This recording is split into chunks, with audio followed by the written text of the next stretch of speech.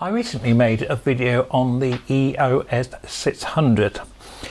That was launched, I think, in 1989. 1990 saw this Canon, and it's a Canon EOS 10. And if we compare it with the 600, there are some similarities on the top. However, the big change is in the one dial, which was to become very much of a standard feature on single lens reflex cameras. The camera is slightly more plastic than the 600. However, the big improvement was seen in the faster automatic focusing of the camera. And here I've got a 35-70 lens on, a clear display. The modes are, we've now got the standard portrait, landscape, flower, where on the 600 we had 7 program modes which took those into account, and then we've got program, TV, AV, depth, and a camera shake mode and a manual mode. So we have all the information there. We've got good information on the top. We've got equally good information in the form of LEDs in the viewfinder. It's an ergonomically nice camera to hold. To load the film is as simple in the back, and the film runs on.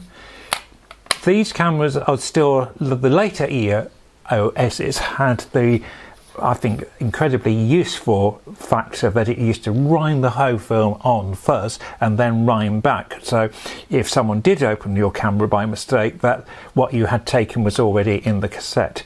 The EOS 10 doesn't do that, it still winds on immediately. We have got ability to wind back mid-roll. As I said, it's a lighter camera than the 600. The autofocusing is lovely. The battery is rather, it's a 2CR5. These are still quite easy to obtain.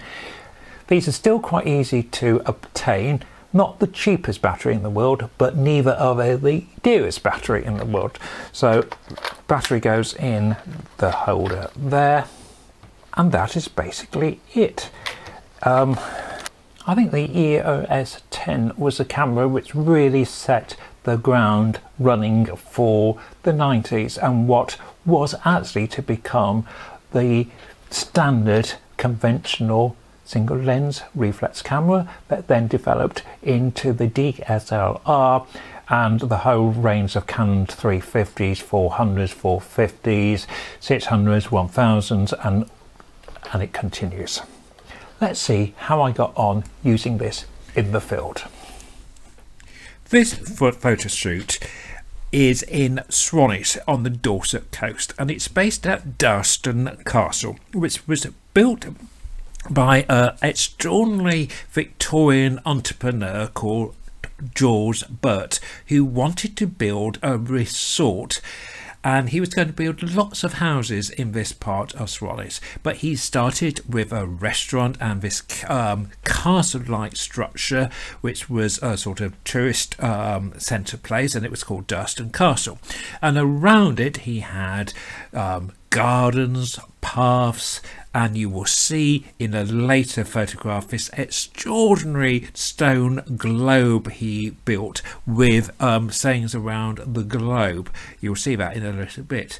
This is Durston Castle. As I said, it's 1890, and I'm using this Canon EOS, which is so easy to use.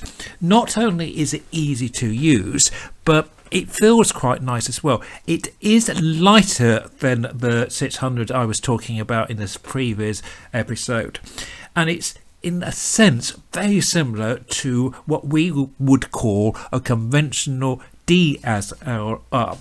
This is where Canon really began to sort of develop, I think, what we now think of as the modern camera.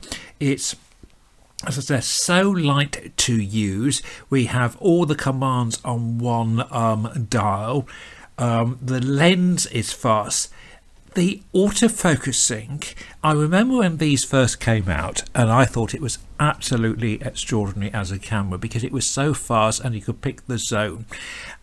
However, using one today, you do notice how it's not as fast or not as responsive as a modern lens. It is responsive, but sometimes it goes for a different focusing point. Here we have the globe I was talking about, which is absolutely huge, and around it are lots of tablets with poetry on and sayings and good works. You've also got all these metal posts around, and these metal posts came from London because George Burt was exporting lots of stone, and he had to bring back bits of London in order for ballast of the boats.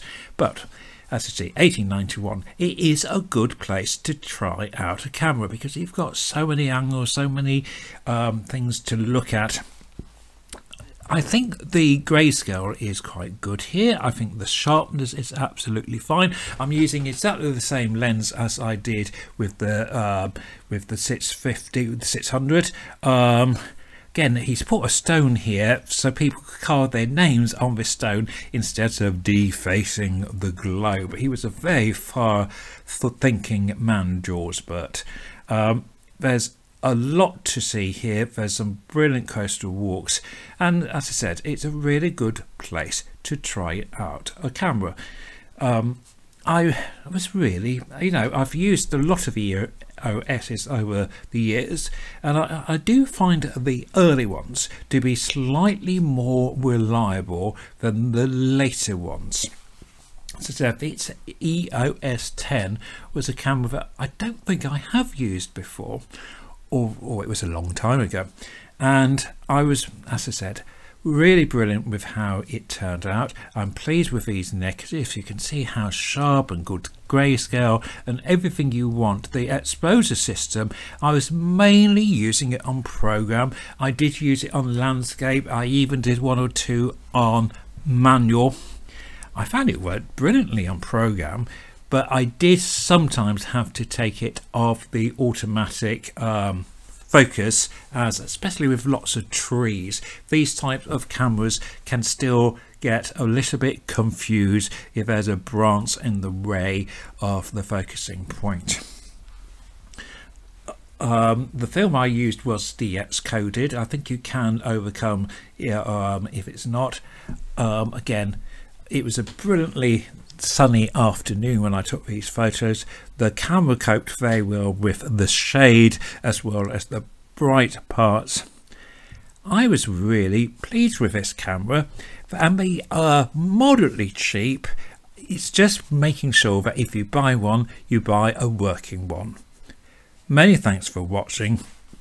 Enjoy your photography. Bye for now.